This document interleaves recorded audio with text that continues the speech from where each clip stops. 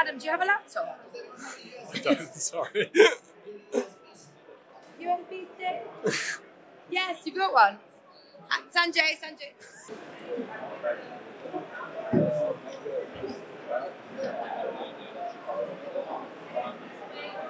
Georgia.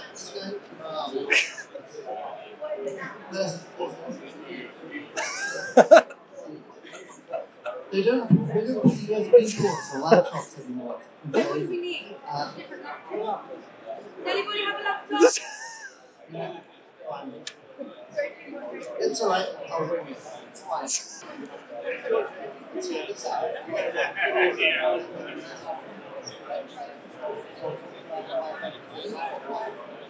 Alright, yeah, we're going to turn this on. In the absence of AV, I will talk a bit about why Hermes is, how it came about, and really instead of just giving you the spiel from last time that I did it, my Rapid, TCT, whatever it's called, they all merge into one by now. Hermes was the logical progression from tight and narrow. If you're familiar with that product, it was our first kind of all-in-one extrusion system. And it was a hack. Basically, we created the V6, and then we were like, well, we've got a hot end, and now we need an extrusion system to go on the top of it. So we designed Titan, and Titan clams on the top of a V6 and drives filament into it. And then we were kind of looking at Titan, and we were like, if we chuck away the faceplate and put a heatsink on the front, then we'll be able to screw a heat break directly into that. And so we had all these injection molded parts, and we created this machine thing that went over the top. And Titan Aero became a really successful product, just like that. But because it inherited so much technical depth from the previous extrusion systems that it kind of replaced and built on, it was really suboptimal. So there were like machine features that were very expensive that had to interface with injection molded parts. So we started Titan Aero with a couple of objectives. Number one is clean slate design. That is completely optimized for manufactured scale. We're now privileged to be in a place where we're producing. I'll let Georgia sort that out. If you can get that running, I'll use it. But for now, I'll just bring it. It's more fun this way anyway. We're in a privileged position that we're making thousands to tens of thousands of units per month. So we needed to shift from, say, machining, which is how we built Titan Aeros, to processes like die casting, powder metallurgy, and metal injection molding. So Hermes is designed to be built at scale and at a sensible price that makes sense for like you guys, the buyers and printer builders, but also for machine manufacturers. The last was that one of the big problems with extrusion systems is, we as engineers, we get very carried away with performance and how hard it pushes, and how many gears can we get in there to grip onto the filament. And what we actually forget is that a lot of extruders are really annoying to use. They really suck you there, putting the filament in. So we decided to try and adopt a more user-centric design policy when going with Hermes, and that's really key to a bunch of the features that you see going on with Hermes. So what we've ended up with is something that doesn't look altogether that different from Titan Aero. We've got what is the remnants of an NEMA 17 with a heatsink on the front, but that's kind of where the similarities end. The first part of Hermes that is the core of the drive system is this thing, and it's a motor. It's based on a NEMA 17 motor, but it is not a NEMA 17 motor. Effectively, what we've done is take the magnets and the windings from the NEMA 17 motor, but then throw away the mechanical faceplate and the rear plate and back plate, and we made our own. And by making our own, we're able to basically integrate the rear half of the extruder into the motor. So we save a whole bunch of mass, weight, time, space, and cost as well. So the motor, look at that, we have AV. So the motor itself, let's skip on. Cool. We're going to go straight to the motor bit that I was nattering on about. Thank you so much.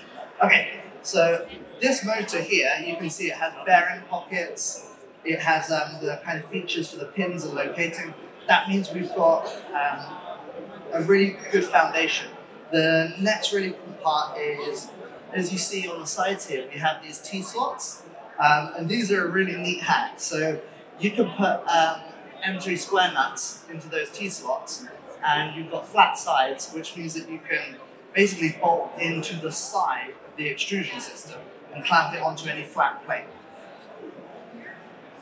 Backwards here to the start. So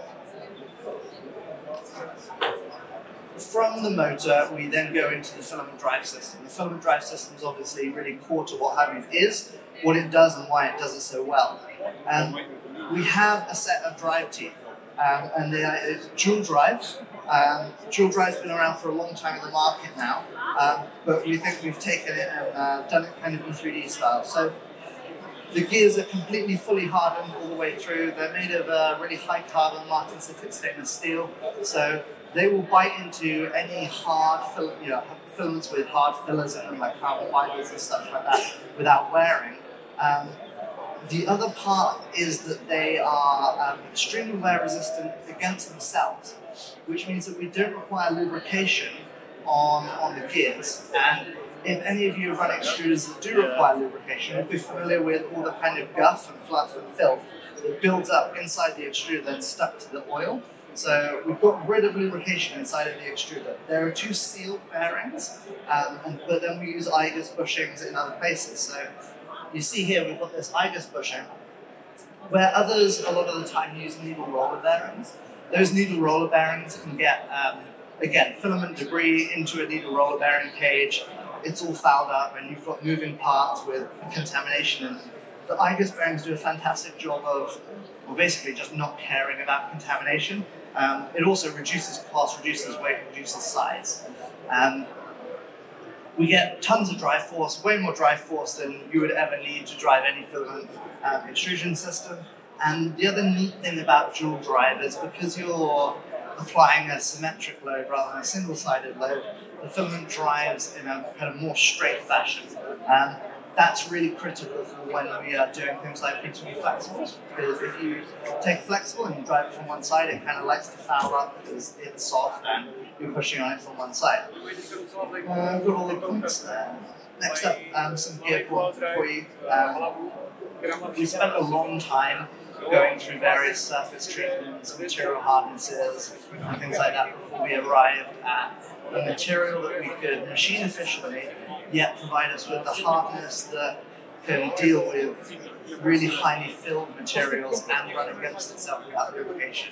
That was an effort. You see all these parts here.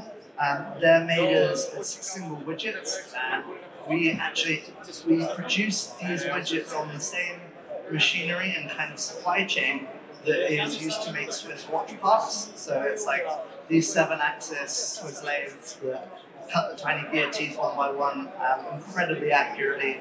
The machinery that cuts it is absolutely phenomenal.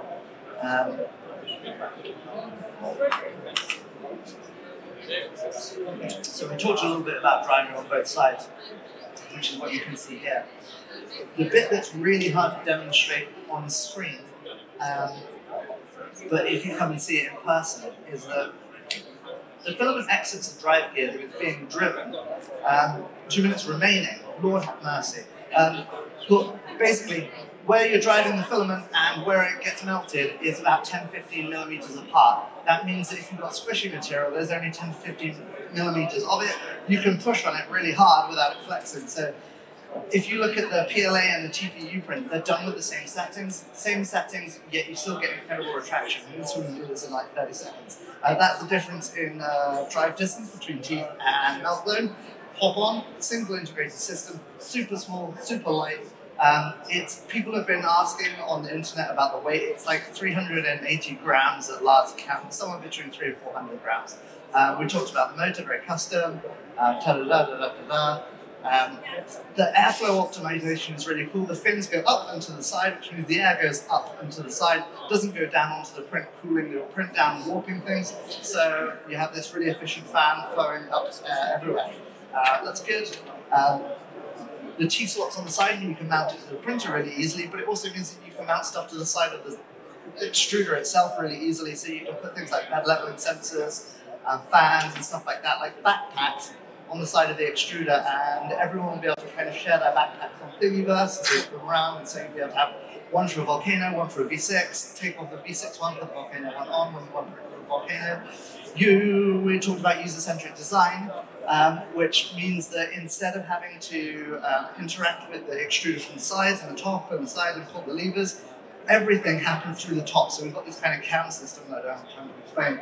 Because if you're looking at the top, you can tension the filament, release the filament, and insert the filament, all from one place without having to get access from the sides or design mounts from the side. So everything happens in one place at the top. It's really easy to interact with the extruder.